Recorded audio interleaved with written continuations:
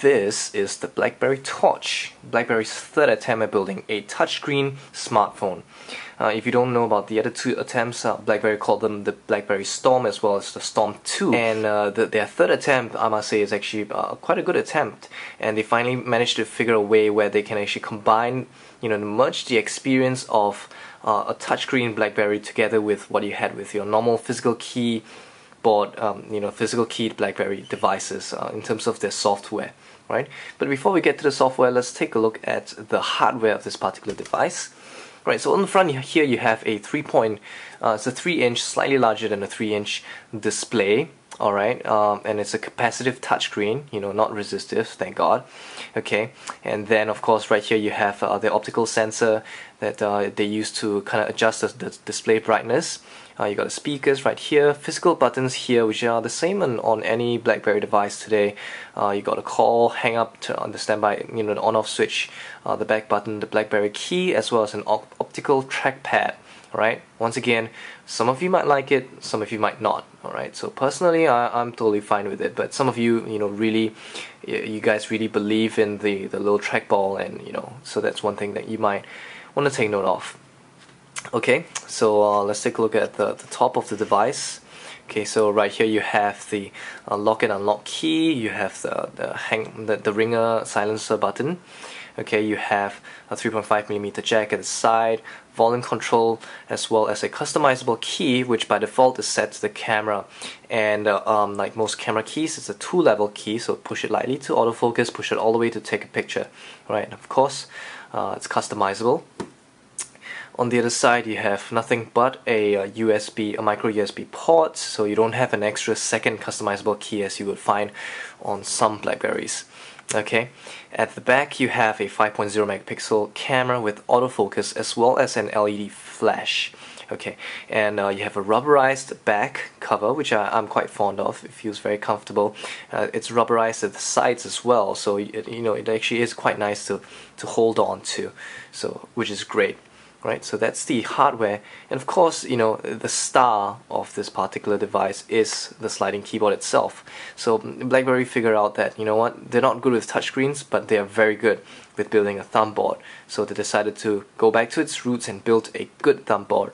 And if you want to have some sort of a comparison with size, right here I have the Blackberry Bold 9780, and you can see that the keyboard size is practically identical. The key sizes are identical, the spaces are identical.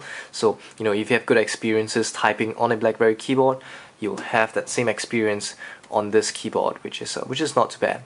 Alright, which is good. And of course, if you've already noticed, the buttons are backlit. Alright, so you can see that if I cover the optical sensor, the buttons will light up, which is great. So that's the hardware, and by the way, if you're interested in the physical size, again, I'm just going to put it next to a normal Blackberry. You can see that the physical size is almost identical, with the exception that the screen is a lot larger. But quite strangely, despite of the fact that the screen is larger, the pixels are exactly the same. So it's also 480 pixels by 360 pixels, and this is the same resolution on all of the other Blackberry devices, the non-touchscreen ones at least. So even though there's a bigger size, you don't get extra pixels. Okay, but it's fine actually. In my personal opinion, the display is sharp enough. You can see what you need to see. The images look crisp, and the colors look great.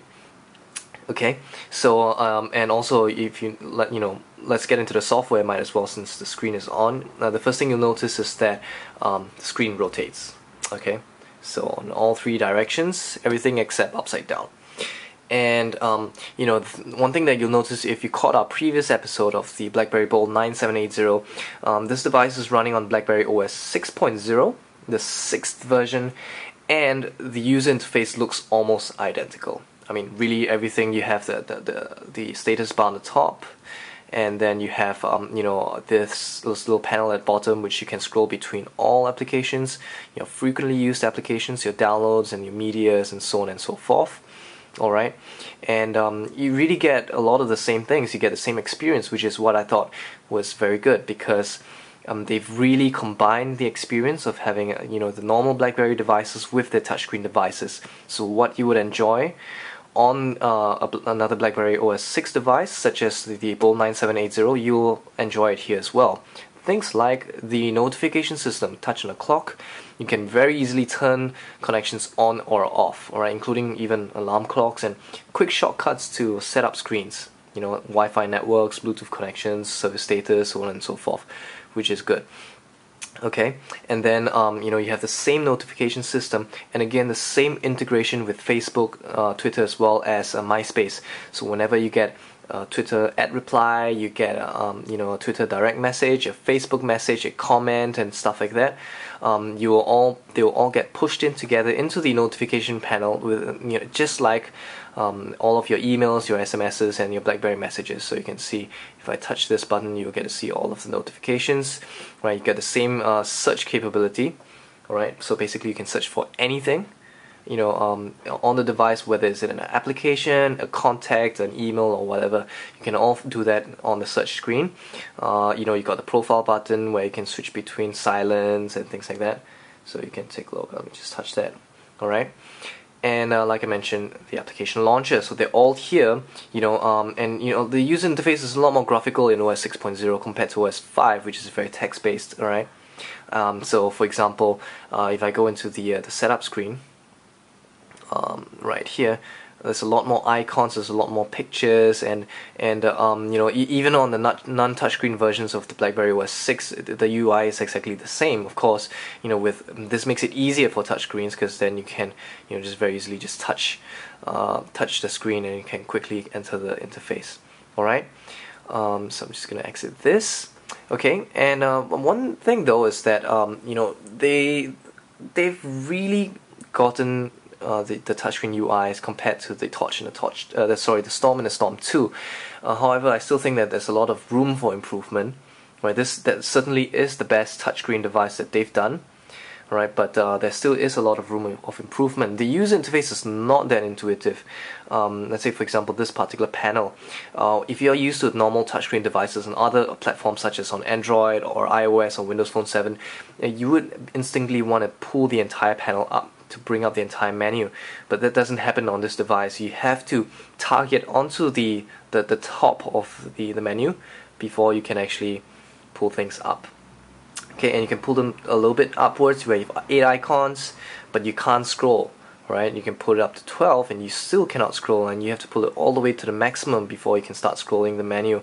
And so, you know, when you're doing things really quick, you need to get access to stuff very quickly. Like you saw earlier at the very beginning of the clip, when I tried to navigate the user interface, I instantly pulled the entire menu when in order to open the program launcher, but that did not happen. So it's just little things like this that, you know, these are little things when it comes to a user interface being intuitive. With time, you'll get used to it. You'll know what to do, right? Because intuition is about the first time you get access to the unit, what is the first thing that you instinctively want to do, and that's what intuition, having an intuitive user interface is all about.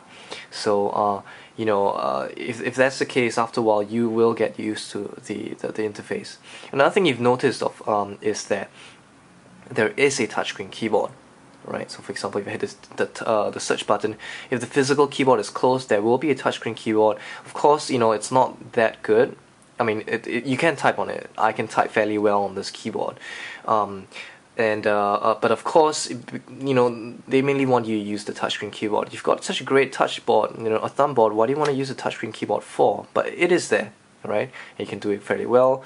You got a shift key. You can go to the numbers. You can go to the symbols and things like that. All right, and also through this keyboard, I can actually demonstrate to you that this is a multi-touch keyboard. So for example, I'm hitting the caps key, but yet I can still, you know, move between the keys. All right, so this is a multi-touch screen, and to further demonstrate this, I'm just gonna go into the multitasking menu and open the browser, and over here I have the GDGT website. Alright, the web browser on OS 6.0 is powered by WebKit, which is the same engine that is powering Android devices as well as iPhones and iOS devices. Alright, there is you can pinch and zoom. Okay, it is a little bit, it's not as responsive as most other touchscreen devices, but it's good enough. Right, you can double tap. Alright, and what they do is they will actually resize the text. Okay, so you can see that there are certain parts of certain areas where they're not as responsive. Okay, and then at the top you can have a little bouncing effect as well. So that is the browser. There is multi-touch, and also I think you've already noticed when I first went in, if you move the touchpad, you will get the good old mouse thing, right, that you find on most BlackBerry devices as well. Okay, so in summary, this certainly is a great attempt at building a touchscreen BlackBerry, and it's a good attempt. I think they've done a good job with it. But if you're coming from a normal BlackBerry device, you might want to just take note that it is not as smooth as most other BlackBerry, like say BlackBerry Bold, for example. Right? If you're used to a BlackBerry Bold, regardless of the series, 9000 series or the 8000 series, you will find that this one is slightly sluggish. It's not as responsive as these BlackBerry. And if you come from a normal smartphone device, other touchscreen devices, you'll realize that there's certain things that they're still not very, the user interface still isn't as intuitive. So there are certain things that you will get a little bit frustrated with because you find that you can't do it on the BlackBerry Torch, right? But they're really small, minor things, all right. Likewise, same with the BlackBerry Bold. It's not like as if this whole thing just freezes to a halt. Icons still move relatively smoothly, all right. It's just that you'll probably be very used to very, very smooth user interfaces on previous BlackBerry devices. So these are two things that you should take note of before you get onto this BlackBerry device. All right, and again, go to the shops, play with it. If you have friends that have it, play with it.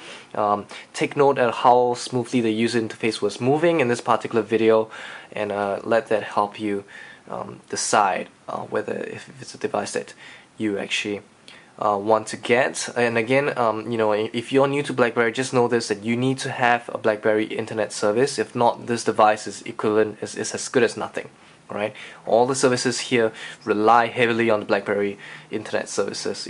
Alright, so that's the BlackBerry Torch, and I hope you enjoyed this video. If this video was helpful for you and you really enjoyed it, you might want to check out some of our other videos and our other podcasts on technology and gadgets from a Singaporean perspective. Visit our website www.tech65.org for more awesome content. Alright, so that's it. Hope you enjoyed this video. We'll see you guys soon.